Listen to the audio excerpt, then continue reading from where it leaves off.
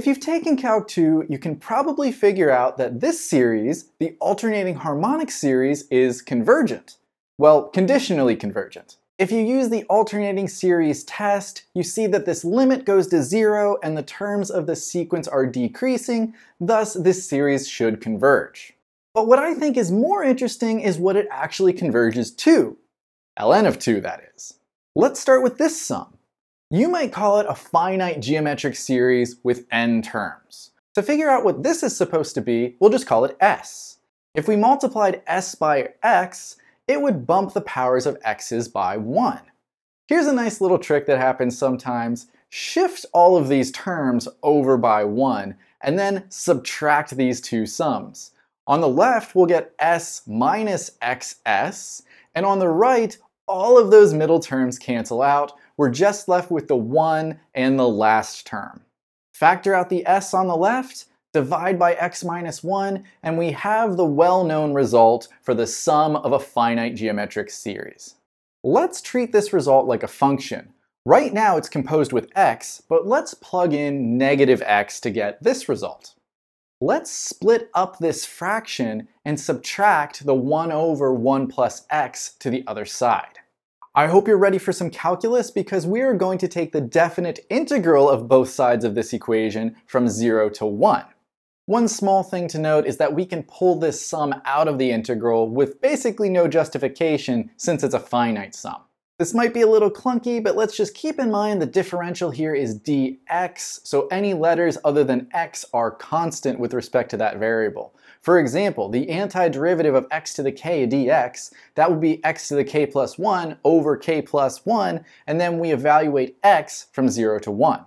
You could use a u substitution for this integral, but I think it's easier to just see that if we took the derivative of natural log of x plus 1, it would give us 1 over x plus 1, and so this integral becomes natural log absolute value of x plus 1 from 0 to 1. And this integral we'll just leave alone for now. Here's the fun part. We have this equality, which means the same thing as the absolute value of the left equals the absolute value of the right.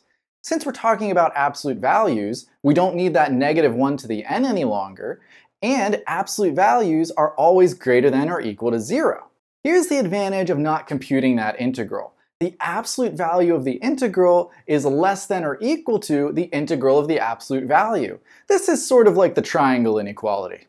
And since we're integrating between 0 and 1, that denominator, x plus 1, is always going to be larger than 1.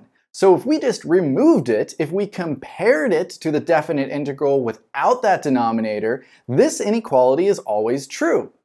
Essentially, we're just dividing by less, so the quantity should be bigger. And this integral we can compute. Just add 1 to the power, divide by the new power, substitute in 1 minus substitute in 0, and we get the quantity 1 over n plus 1. Let's collect our thoughts. We have 0 less than or equal to the absolute value of this finite sum minus natural log 2, which is also less than 1 over n plus 1. Now, this is a finite sum, and we were interested in an infinite sum at the start of this video. So let's create it by taking the limit across this inequality. The limit of 0 is 0. The limit of the index of this sum goes off to infinity, creating the alternating harmonic series, and the limit of 1 over n plus 1, that goes to 0.